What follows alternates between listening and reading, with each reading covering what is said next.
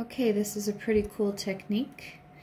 We are going to do these cool reverse ombres. They look complicated, but they seriously are not. Wait until you see this. Alright, so we start with one coat that has been cured of one of the colors. It doesn't really matter which color you start with. I am using shellac asphalt and shellac Lady Lily, and oops, this one's on this side, silver chrome. Okay, so we have got, on this one we are going to keep it, this one we are going to do, man, I'm confused now. Let's see, which one was I planning on doing? Okay, so this one we're going to do on this one, and this one we're going to do on this one. All right, so I'm going to keep them by them so I don't get confused. Okay, so we've done one coat already of this color. So we're going to go back with the asphalt first, because remember in my other ombre video I talk about how I like to do the darker color first and then go over it with the lighter color. So this is the second color, or the second coat. And we're not doing a thick coat, but we're also not doing a really light coat. Okay, so we're just doing half the nail. Then we're coming in with this other color. I chose the silver chrome. Give it a different look than the other one. Okay, so then we come in with the silver on this side. And we're just going to blend. Now it'll start blending when you go over it a couple times. So just keep going over it and it will start the blend process with the blue. The asphalt. If it doesn't work right away and you don't like the results, you can go over the darker color and then use the darker color for the blending, but I think we're going to achieve it just fine if we keep going over it.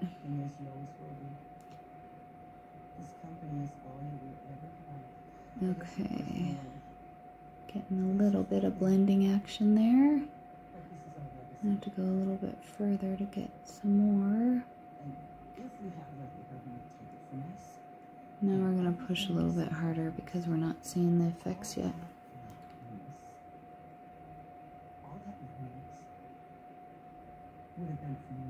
Okay, I'm seeing it come through now.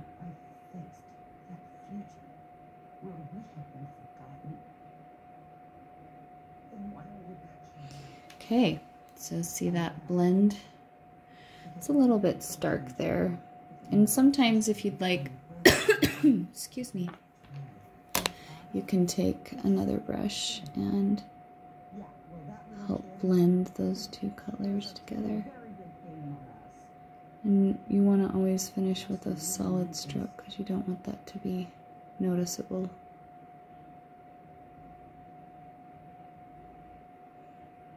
So just play with it until you like it. So there's my blending. So silver and then into the asphalt. Then you're going to cure it. I would do a full cure because you're going to go back and do something over the top of it. So now with this white one, we're going to do the same thing. We're going to do the second coat of white.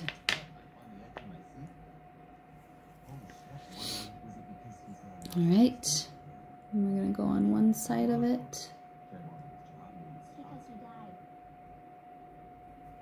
Okay, just one side.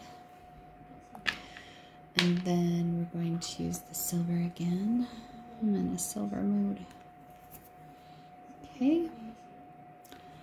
And we're going to go in with the silver. Oh, I'm kind of running low on that. So the thicker coats, I'm going to go on the outside first, and then I'm going to come in as the brush gets less and less polish. Sometimes it helps not to be too saturated with the color to blend. Okay, now I'm overlapping the white that was there.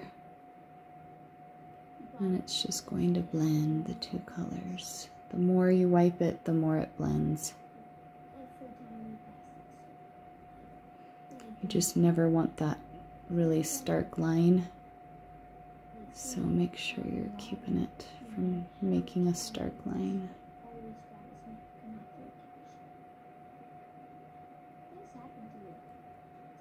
Okay, kind of liking that.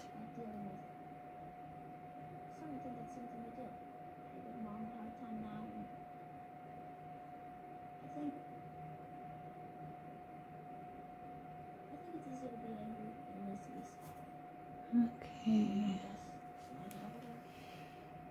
Make sure you wipe that brush again before you put it in the bottle. And there's our transition from the white into the silver. I don't really like that stroke right there. Can you see that line right there? Especially because it's chrome. Of course, I do this demonstration with chrome, the most finicky polish ever. So I'm just going to give it a nice, straight, beautiful line before I finish. Okay. All right, so there's the white and the chrome. Put that in there, and then we'll go back to this one. Okay, so we've got the gray asphalt into the silver. Now we're going to take the asphalt, and what we're trying to achieve is this. So mind you, we're going to go back and we're going to go over the chrome. And then we're going to cover it like this.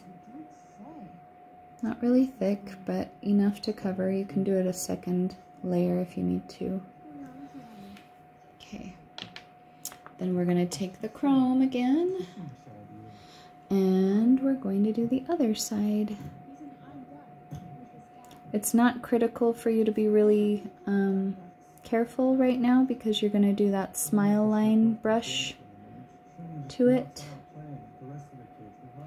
Okay, so now where this line is and where this line is, we're going to start blending again so that we've got that nice, cool blending look again.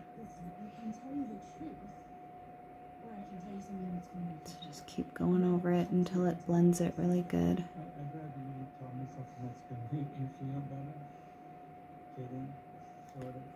Okay. So there's that pretty transition again.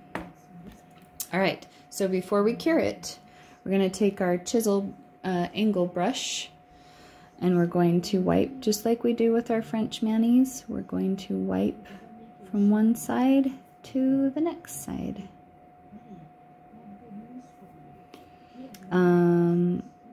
Just clean that line up really nice. Okay. So there we go. Look at how cool that turned out. I like those colors. So then it transitions into the dark and transitions into the dark on that side. Okay, so then there's that one. Now we're gonna go to this one again. Okay, you think this is tricky, but look how cool this is. Okay, so same thing that we did on the other finger, except now we're gonna do the entire finger again on both sides. So this time I'm going to show you what happens when I do the silver first. So we're going to overlap where that line is. And it's okay to overlap it.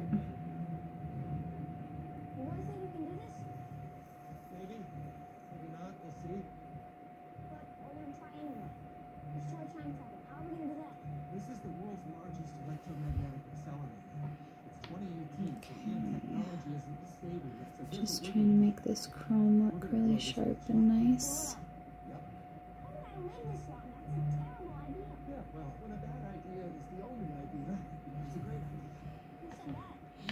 Okay.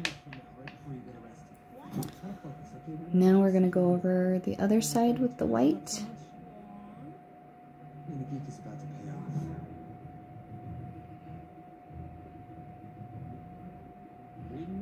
Okay.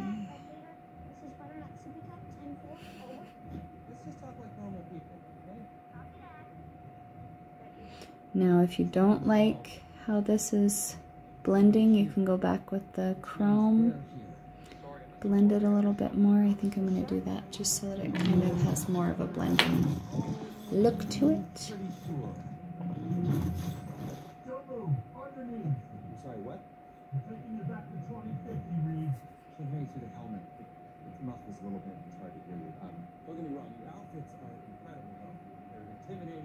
Okay, now it's pulling that color over into that. Just doing it a couple more times. Then, okay, there's a little bubble there, so I thought I'd take care of that. Okay, so we have that transition. Now before we cure it, just like the other one, make sure your brush is dry or clean from that darker color. Now you can see there's a circle and a line and then a skinnier line. So we're gonna start with the circle up on top. I'm just gonna come in with a clean brush and swipe it. Look how cool that is. Okay, and then we're gonna come in from this side and pull across. Oh, that's a little squiggly, huh? Okay, so you can see how that's looking. And then we're gonna do a line across here. Now, if you want these lines to be more precise, you can. I kind of like how that digged out, but I'm just gonna make it nice and sharp. Whoops, and there's the instance of not wiping your brush in between strokes. Okay. All right, so I'm just like crisp. I'm making these lines a little bit more crisp. All right, so there you have it. Look how cool that is. Isn't that fun? And it was simple. It was just a couple of coats and making it work. All right, so back to this guy. Here we go. There's that one and this one. So we've got the pretty silver chrome into the asphalt. And this is my favorite part because the top coat just blends it all and makes it look so pretty. Gosh, I really like these two together, asphalt and cityscape. Silver chrome, sorry. Silver chrome and asphalt. Wow, I just might have to do that sometime. It looks so pretty. So sleek.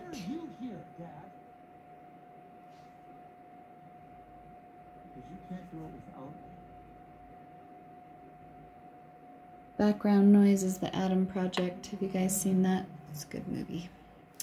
All right, so there you have it. There you have my two versions of the same design. Wow, that's just really not working with me, huh? Let's see if we zoom in a little bit. There we go. Okay, I better cure that one before I touch it. All right, we're gonna cure it. Okay, and this one, same thing. Top coat just smooths it all and makes it look wonderful. So we're gonna give it a top coat.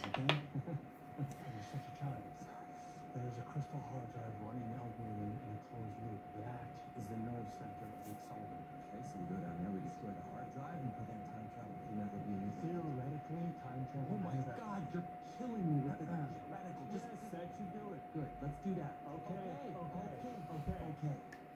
Okay, and that just smoothed it to make it look a little bit less, you know, less. Okay, so we've got our two samples that we just created. And I encourage you to at least try one of these, see how it goes for you. Choose whatever colors you would like. See if you can play around with other pretty colors that go with each other. Maybe try a chrome and a regular polish. I'm just really excited to see what you guys do.